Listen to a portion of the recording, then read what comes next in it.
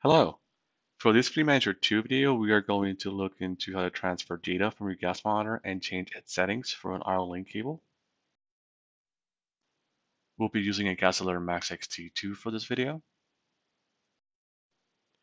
And before we open the application, we have to make sure your unit is powered up and connected with an RO link cable.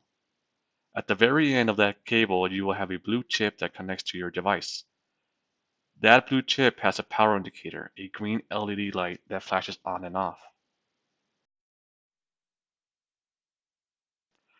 Once we have the software open, we will have to log in as an administrator. The default password is admin with a capital A. Once we're logged in as an administrator, you will have a couple more options to choose from. Let's go ahead and import your logs and events. So go ahead and click on Import.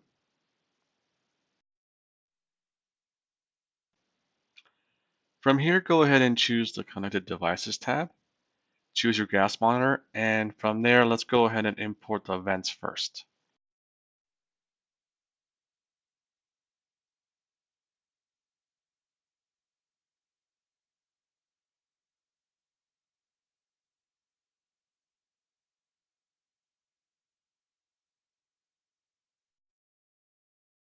Now let's go ahead and choose Devices Data Logs, and then from there, click on Import.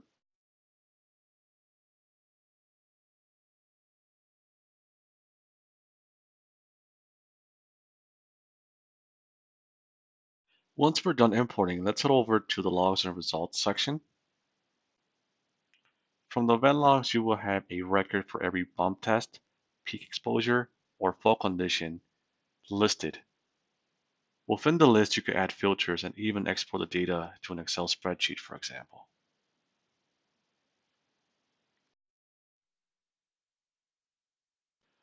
Now, if you want to change your gas monitor settings, we will need to go to Configure Device via IR link.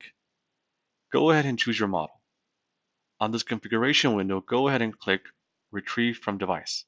It will retrieve the settings from your gas monitor. As you can see, it's showing the serial number and even the firmware version.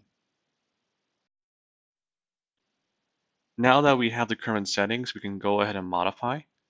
For every change you do, it will give you a red highlight, indicating the change has been done locally on the PC and has not yet been transferred to your gas monitor.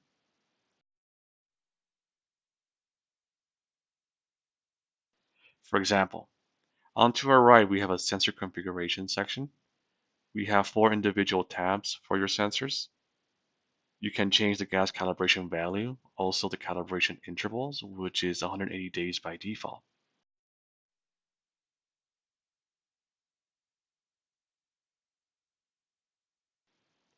Your low and high alarms, TWA and steel, can also be modified. You can even disable a sensor if you're having trouble with it.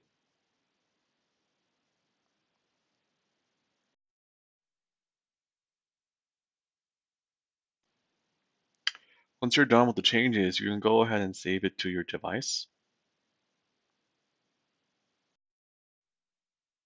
So the next time you retrieve the settings, it should have saved those changes.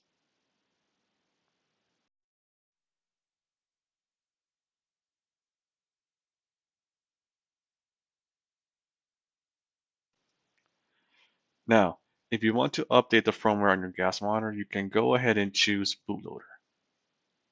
You can find the latest firmware on our BW gas monitors through our website at honeywellanalytics.com.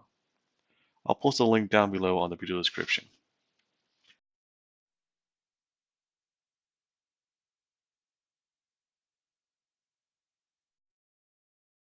Once you have the firmware downloaded and unzipped, go ahead and choose the file. It will start to update your gas monitor.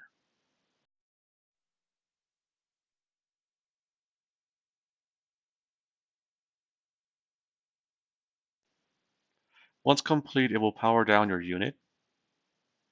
If you go ahead and power it back up, it should display the latest firmware version on the startup screen. And that will be it for this Fleet Manager 2 video on how to transfer data and change your gas monitor settings through an RO link cable.